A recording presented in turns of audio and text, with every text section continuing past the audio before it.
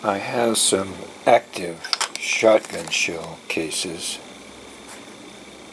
which haven't been made in many years. These have never had a crimp on them.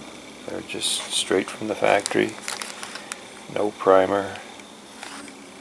So I'd like to learn how to make a good crimp and load these shells. The load data for active shotgun shells is in the Lyman Shotshell Reloading Handbook, 4th edition. On page 36 is the description of the active shotgun shell. I'm going to be loading the 12 gauge 2 3/4 inch. It says for new uncrimped cases use 6-fold crimp. On page 154 is the start of the loads for the 12 gauge 2 3/4 inch active plastic cases fold crimp.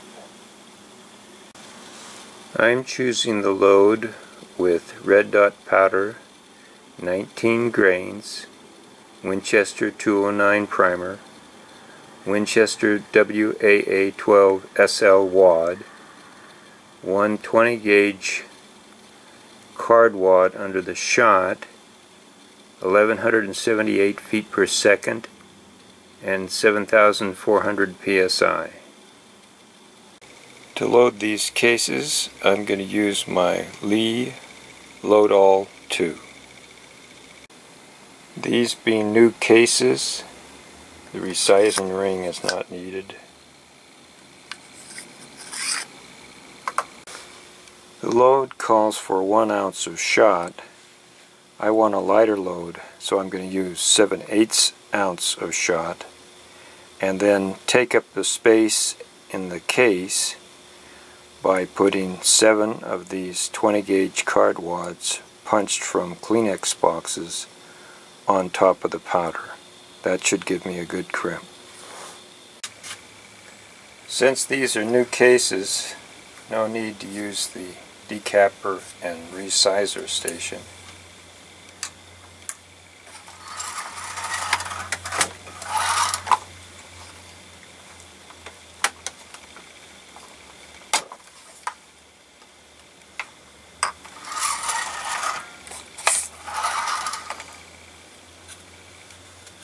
Seven of the 20 gauge card wads.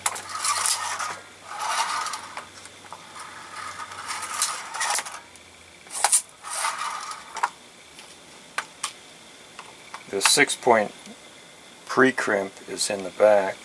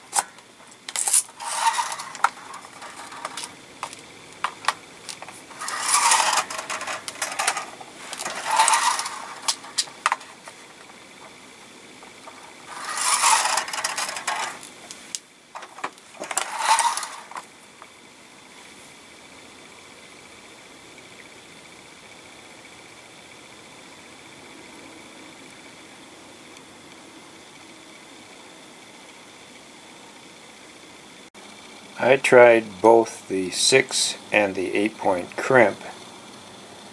The 6-point crimp closes a little tighter. The 8-point crimp, there's a tiny hole there in the center of the crimp. I experimented with how many card wads to put over the powder to get the right crimp, and I numbered the cases with how many card wads I put in each one. Number 1 and 2 on the right are clearly not enough height to give a good crimp, and the ones on the left, 7 through 3, all look like they would work reasonably well.